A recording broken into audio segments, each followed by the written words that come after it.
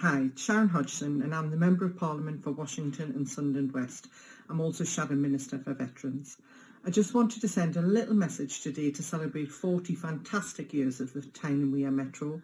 When it was built in 1980, it was Britain's first light rapid transit system, and since then it's become part of the fabric of everyday life for thousands of people across Tyneside and Wearside. In recent weeks and months, those without a car have continued to rely on it as their main form of transport.